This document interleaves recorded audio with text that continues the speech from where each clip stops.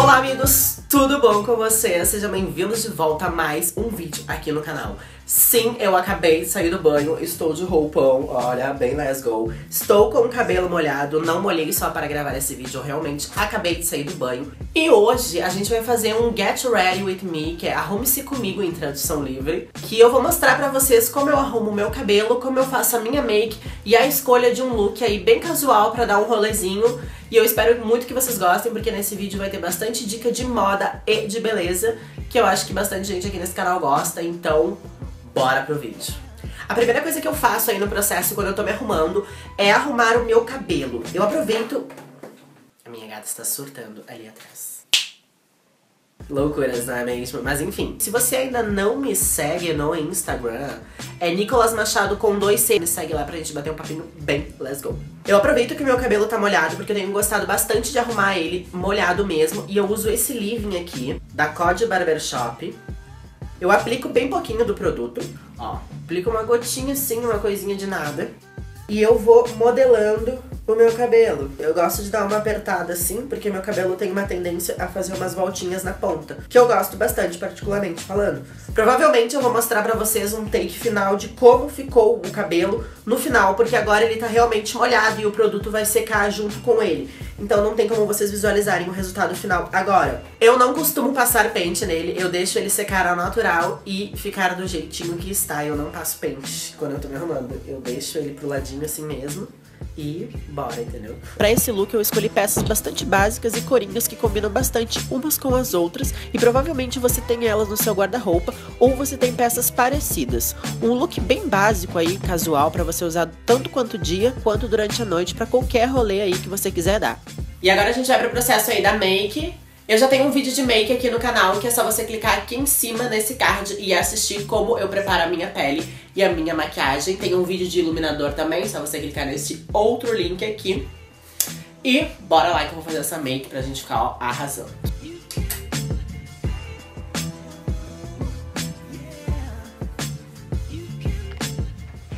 Uma dica que eu posso dar pra vocês, que é super importante, é que, eu não sei outras marcas, mas acredito que várias marcas tenham, mas eu uso da Quem Disse Berenice, que é esse corretivo aqui. Ele é amarelinho porque ele serve pra anular as partezinhas roxas do seu rosto, que no caso as minhas são as olheiras. Então eu sempre passo amarelo embaixo das minhas olheiras com esse corretivo aqui da Quem Disse Berenice. Essa é uma super dica aí pra você que faz a sua make e acho top.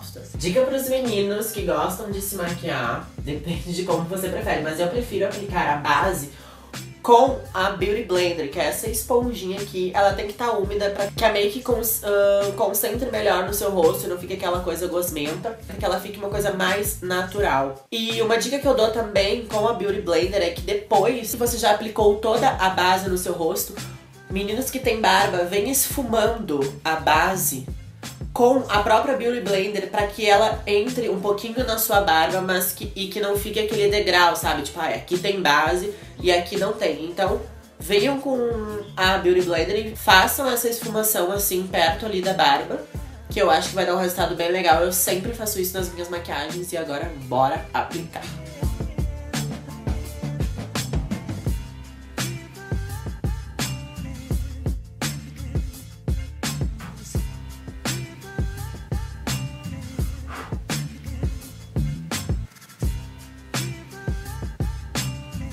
Gente, deixa eu falar pra vocês que eu sempre fico nervoso quando eu tô fazendo maquiagem em vídeo. Eu tenho muito medo que algo dê errado, apesar de que se der errado, o vídeo não vai pro ar, simples assim, ou pode ser editado, né? Mas eu sempre fico nervoso, porém essa make ficou babado. Agora eu vou aplicar o iluminador também. Passo um pouquinho de iluminador e um pouquinho de blush nas bochechas, nessa paletinha aqui que eu tenho. Eu tenho um vídeo de iluminador aqui no canal também, que eu explico passo a passo como eu aplico o meu iluminador, que é só você clicar aqui em cima e assisti-lo. Eu carrego no iluminador, eu não tô nem aí se eu vou ficar muito chamativo. Eu tinha muita restrição em achar que meninos não podiam usar iluminador, até que eu comecei a ver vários meninos usando. E eu falei, meu Deus, eu vou usar, óbvio que eu vou usar, porque maquiagem pra mim também é uma coisa que não tem gênero, né? Então, tipo, se eu quero usar, eu vou usar. E cara, eu amo, eu carrego mesmo, não tô nem aí se tá aparecendo a Farrah de RuPaul, não tô nem aí. Eu amo sol iluminador, inclusive já dá pra ver aqui no vídeo. Aí eu dou uma sopradinha, porque nesta mesma paleta a gente já tem um brushzinho aqui que eu gosto de usar. Eu sei que eu não deveria usar o mesmo pincel, só que eu não tenho outro, então eu uso o mesmo. Gente, acho que eu já dei essa dica em outros vídeos também, mas no final, que eu faço toda a minha maquiagem, eu venho com uma toalha meio úmida, assim, molhadinha um pouco, e retiro um pouco do excesso da minha maquiagem, porque eu não gosto que a maquiagem fique com aquele aspecto, tipo, muito maquiado, sabe? Então eu venho com uma toalha e faço exatamente isso que eu vou fazer agora, pra retirar um pouco do excesso e parecer que está um pouquinho mais natural, apesar de que se estamos usando maquiagem, não estamos natural, mas enfim. Eu faço exatamente isso. E aí eu tiro tudo que eu acho que tem que tirar, e aí saiu, e aí eu fico que mara, a louca. Uma coisa que já me perguntaram em alguns vídeos é se eu faço alguma coisa nos meus cílios, se eles são natural ou não, e na minha sobrancelha. Gente, a minha sobrancelha sou eu que faço, tem vídeo aqui no canal, pode assistir, babadinho. Mas quando eu me maquio, eu uso este produto aqui, ó, que é da Natura, que é uma máscara para olhos e sobrancelhas. Então eu passo um pouquinho nos meus cílios e arqueio as minhas sobrancelhas com esta máscara aqui. Então eu vou mostrar aqui pra vocês como é que eu faço a sobrancelha. Aí eu venho...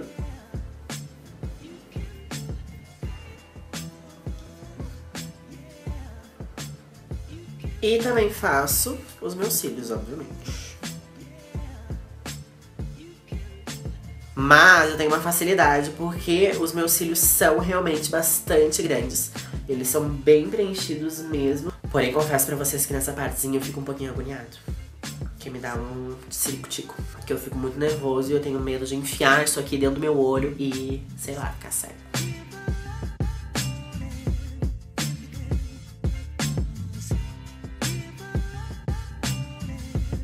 Acabei a make que eu faço é essa daqui, bem garotinha.